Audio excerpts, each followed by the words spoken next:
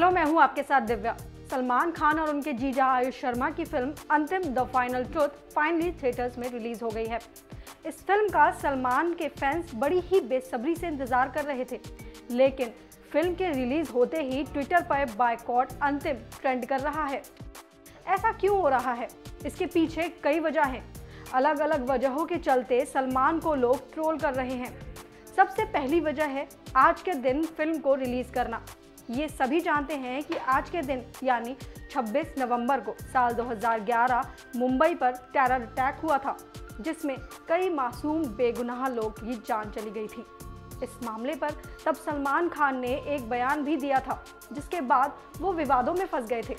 सलमान ने इस हमले पर अपनी प्रतिक्रिया देते हुए कहा था कि सब लोग जानते हैं कि मुंबई हमले के पीछे पाक सरकार नहीं थी, बल्कि ये आतंकी हमला था, और उन सबसे ज़्यादा अहम ये है कि हमारी सुरक्षा व्यवस्था नाकाम साबित हुई और उनमें से कई हमले भारत में हुए हैं, लेकिन उनके पीछे पाकिस्तान नहीं था।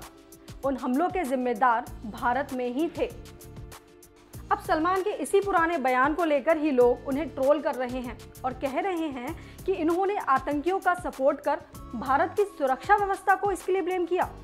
एक अतुल सिंह नाम के यूजर ने सलमान की फिल्म अंतिम को बॉयकॉट करने की मांग करते हुए लिखा, today on 26/11 Mumbai terror attack happened on Mumbai.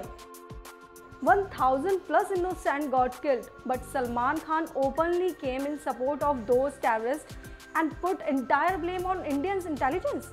Do you still watch movies of criminal? Boycott Antim। वहीं निकिता नाम के एक यूजर ने लिखा, We have to make this movie as Salman Khan last movie of his career. Boycott Antim। इसके अलावा एक और यूजर ने लिखा, From giving clean chit to those Pakistani terrorists and blaming only Indian intelligence for Mumbai attack to backing Pakistani actors in Bollywood. This man always had a soft corner toward Pak. Is not this reason enough for us to boycott Antim? वहीं एक और user ने लिखा, Who is Salman to decide that Pakistan was not behind Mumbai attack? Bhaijan should be shameful for insulting our martyrs and civilians who lost their lives in this 26/11 attack.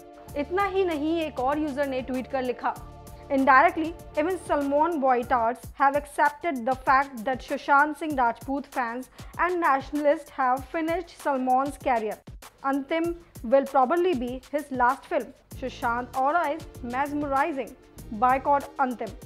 तो देखा आपने, लोग जमकर सलमान पर नाराजगी जाहिर कर रहे हैं। मुंबई में हुए आतंकी हमले और सुशांत के निधन को लेकर लोग सलमान को ट्रोल कर रहे हैं और उनकी फिल्म अंतिम को बॉयकॉट कर रहे हैं। बता दें कि सलमान ने फिल्म अंतिम में सरदार का रोल निभाया है। वहीं फिल्म में आयुष भी अहम किरदार में दिखाई दे रहे हैं। महेश मांजरेकर के डायरेक्शन में बनी ये फिल्म एक्शन से लबरेज है। यहाँ कुछ लोगों को ये फिल्म पसंद आ रही है, वहीं कुछ इसका सीधा बहिष्कार कर रहे हैं। वैसे आपका इस खबर पर क्या कहना है, हमें अपनी राय कमेंट करके ज़रूर बताएं और बॉलीवुड से जुड़ी खबरों को जानने के लिए बने रहिए हमारे साथ।